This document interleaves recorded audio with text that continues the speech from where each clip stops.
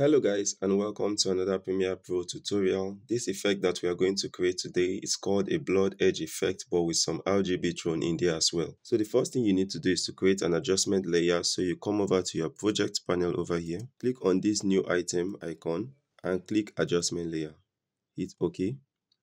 Drag your adjustment layer on top of your video clip and stretch it to the duration of your video clip. Now move over to your effects library over here and search for the VR glitch and drag the VR digital glitch onto your adjustment layer. Now move over to the effects tab and under your VR glitch, open your distortion, and under your distortion, change your geometry distortion X down to 0, your distortion complexity turn it to 1, your distortion rate turn it to 0. Next, manipulate your color distortion to a color that you like, and you can also change the color evolution to give you a color that you like as well. And now this is what we have. What we want to do at this point is to clear out the center so that the center is more visible. So we'll close back our distortion over here.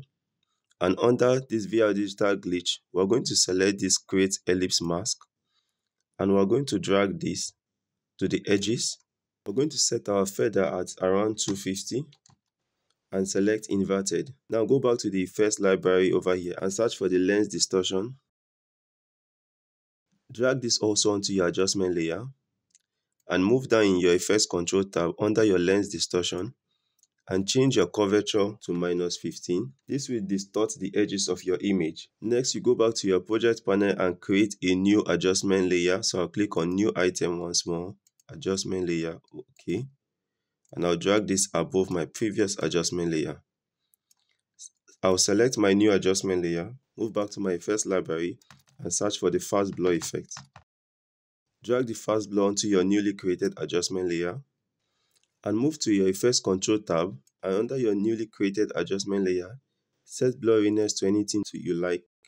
I think around 20 works fine for me. And I'm going to repeat edge pixel. Now to clear out the center once more, I'm going to select this create ellipse mask.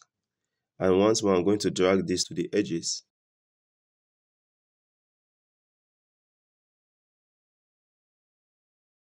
And max my feather to somewhere around 250 and hit inverted. And that's it guys, we are done. If you guys enjoyed this video, kindly hit the like button and subscribe, and don't forget to drop your feedbacks in the comment section. Thank you guys for watching this video to the end, and see you in my next video tomorrow.